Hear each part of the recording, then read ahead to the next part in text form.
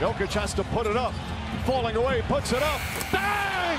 Nikola Jokic knocks it down. His foot was on the line. A two-pointer. What a shot. Three. Butler with Brogdon on him. It's a long three. And good! Oh, Jimmy frickin' Butler puts it in. Woo! Well, ladies and gentlemen, I want to thank you for rocking out with your boy. It's been a very long season. I could definitely use a break, but nevertheless, the most exciting time of the year for all my basketball fans out there at the professional setting. We have made it to the NBA Finals, and this year's edition features the 8th-seeded Miami Heat taking on the 1-seeded Denver Nuggets. Cannot wait to tune in and watch the two best teams in this playoffs duke it out for a legacy-changing moment for most of these dudes. See who can win that Larry O'Brien trophy. So it is time for me to make my very much anticipated prediction for the NBA Finals. Let the record show this has been one of my worst years with predictions ever. I never get as many predictions as I've gotten wrong this year. I never let that happen. It's been an off year with me. It's been some very unusual things that have happened. No excuses, though.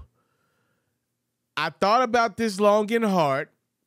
I thought about these two teams' style of plays. I tried to go look at some regular season matchups. You can pretty much throw them out. I mean, there's a few guys that meant a lot to these games that they played that no longer are on the rosters. I mean, you could really throw out these regular season games. There's not a lot there. To me, the biggest thing that's happened over the last couple years between the Denver Nuggets and the Miami Heat was that ugly injury from Markieff Morris at the hands of Nikola Jokic with that ugly shove that pretty much cost Markieff like a whole year. He still ain't really fully recovered from that. It felt like that's really the biggest thing that's happened. Jokic's brothers got involved. It was a thing.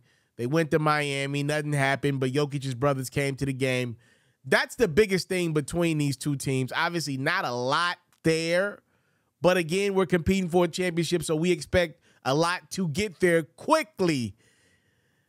I am going to pick to win this series Nikola Jokic and the Miami Heat.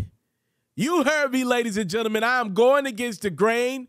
The Denver Nuggets have proved me wrong 2 straight series, and damn it, they gonna have to make it 3 in a row. I am picking the underdogs to win this series in 7 games. I am rolling with Jimmy Butler and the Miami Heat to get it done. The reality is I'm a damn fool for making this prediction. Every stat you will find will tell you that the Denver Nuggets are the heavy favorites in this series. They got the best player on the planet right now. Jamal Murray is clearly the best number 2 in this series. He's heads and shoulders better than Bam Adebayo, his fellow Kentucky comrade. It ain't even close. And if you look up and down these rosters, the Denver Nuggets got dudes that been there, done that, dudes that have been hooping their entire lives, and the Miami Heat got a bunch of guys that went undrafted or have been slept on their entire lives. If you look at these rosters up and down, the Denver Nuggets got the edge pretty much every step of the way. Miami just played a long, grueling 7-game series. Emotions were high. They started up 3-0, let Jason Tatum and the Boston Celtics get back into that series, force a decisive Game 7. Miami looked good in Boston, but let's keep in mind they really only had about 2-3 days rest. They had to travel to Denver, Colorado because they were the 8th seed and take on Jokic and the Nuggets that have been resting comfortably for pretty much 10 days now, taking care of the Los Angeles Lakers quickly. Yeah, one series go 4 games, the other went 7 games. Those are literally the 2 most contrasting parallels that you can have in a series. I am an idiot for picking the Miami Heat, but I'm going to do it anyway. I'm just going to take my L's on the chin and chalk this up to a bad year if I'm wrong. Look, the reality is I got a lot of Serbian fans that follow this platform because they love some Nikola Jokic. The truth of the matter is I don't like most of them. I'll be honest with you, I don't. Now, there are some really cool Jokic fans out there that I like a lot. We've gotten to know each other behind the scenes. I like you guys. I want to come to Serbia and have a drink with you guys. But the reality is there are a lot of unreasonable Jokic fans that piss me off day in and day out on this platform, and they know it's nothing serious. It's all love. We're just playing, talking hoops here. They know I got respect for their guy, but I don't want to root with these dudes. They eliminated my Los Angeles Lakers easily. They just dominated my squad, and I just don't see myself a couple days later now rooting with the Nuggets after what they did to my Lakers. Again, I am telling you guys, I am picking with straight stupidity and not my head, and I'm typically a guy that always picks with my head. You never see me go out on a limb and pick against my better judgment, but I'm doing this as a one-off. It's already been a bad year with me and picks, so I don't really have a lot to lose. So I am picking the Miami Heat to win an NBA championship, 7 games. And to get it done, look, I don't got 1,000 X's and O's for you.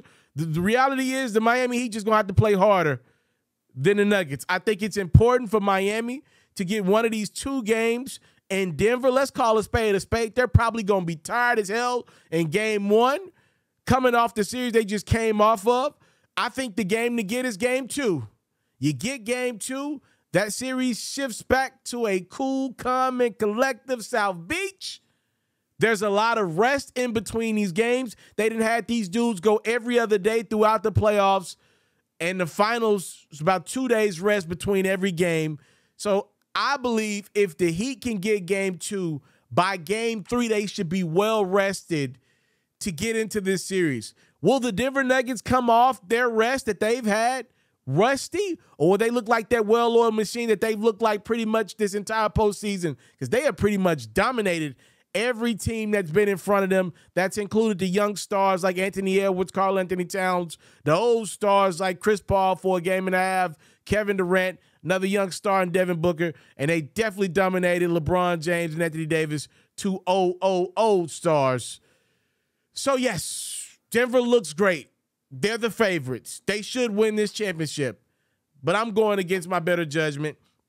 I'm going with the Miami Heat in 7 games.